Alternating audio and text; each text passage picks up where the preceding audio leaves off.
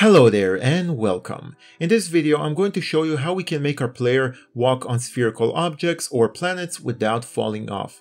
It means that gravity will always pull us towards the center of the object and not simply downwards. For this we're going to create an empty scene and we're going to have some kind of sphere that will be the planet.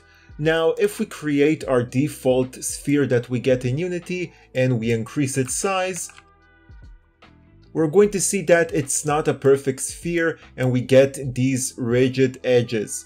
If you want to have a really smooth sphere, you will have to create it in another program like Blender and import it into Unity. Or maybe you can find some kind of asset in the asset store. I created a smooth sphere in Blender, so I'm going to delete this sphere and I'm going to add the one that I created in Blender.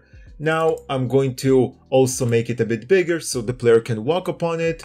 Next we're going to create the player, so empty object, we're going to name it player. Inside we're going to create some kind of cylinder that will be the body of the player, and we're also going to drag the main camera to be a child of the player, and we're going to reset the position.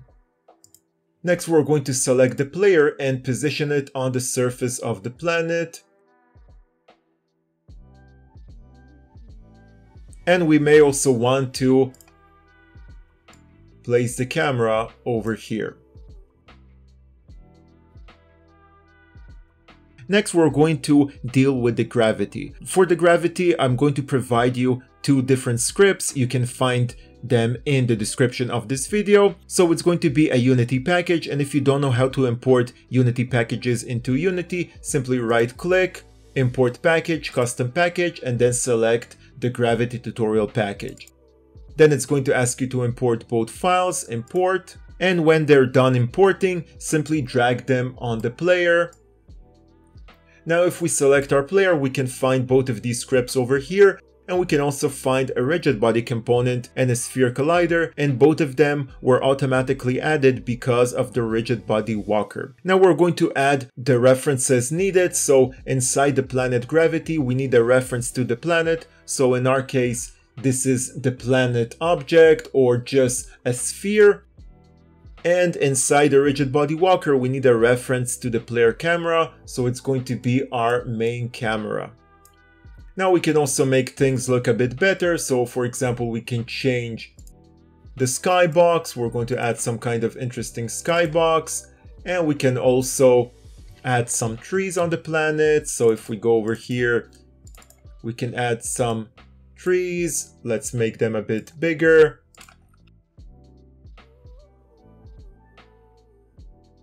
And now when we run the game, we can see that the player is actually walking on the surface of this planet, and we can keep walking around the planet and we're not going to fall off. So we can see that these trees are getting behind the horizon and we keep moving down.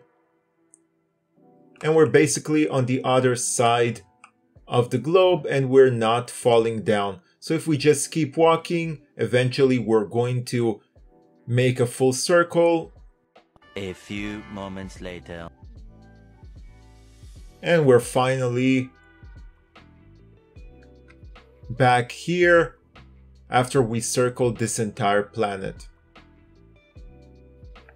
So everything is working. Now something that you need to take into consideration is that we can only do this with one planet at a time because we need to have a reference to this planet. But that's not a problem. If you have multiple planets and you just want to go from one planet to another, you simply need to change the reference over here. So if you get close enough to a different planet, then you can create some kind of untrigger event and change the reference of the planet. So that's all for this video. Please leave a like if you learned something and enjoyed this video. And if you have any questions, you can ask me in the comment section. So see you next time.